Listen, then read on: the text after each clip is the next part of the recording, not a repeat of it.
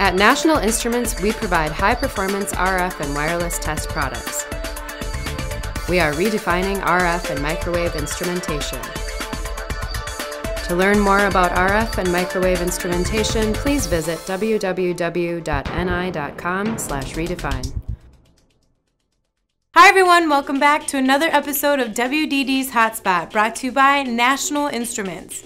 Rakon has announced the extension of its product offering to include the RIT 2016C model temperature control crystal oscillator, which minimizes power consumption in portable devices to extend the battery life. Operating at a 1.2 supply voltage, the RIT 2016C even has additional benefits of the enable-disable mode to deliver better power management. It is ideally suited for smart meters, P&D, smartphones, tablets, GPS, and fitness watches when low power consumption and high stability are key features. If you want to know more information, visit www.rakon.com. The debris orbiting Earth is accumulating, and the mission to clean it up is crucial for the space industry. So the Swiss company EPFL is developing a new method known as the CleanSpace One project to launch satellites weighing up to 250 kilograms or 551 pounds to help with the space mess. CleanSpace One is the three-phase process, which includes launching a satellite that will grab pieces of space junk and then thrust them into the atmosphere where they will burn up.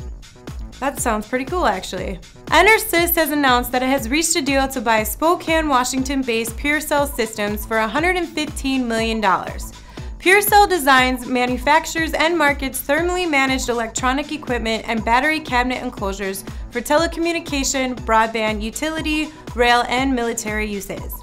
EnerSys states that PureCell's products and services are a natural extension of its own offerings for the stored energy market. And then finally, a team of researchers in Singapore have demonstrated how conductive nanofilaments and amorphous titanium dioxide thin films could be utilized for resistive switching device applications.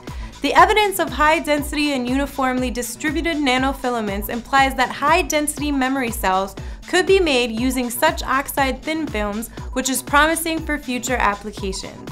Well, that's all for this week. Be sure to check out more wireless news at wirelessdesignmag.com, and be sure to follow us on Twitter and Facebook. For WDD, I'm Megan Zimba, and I'll see you next time in the Hotspot.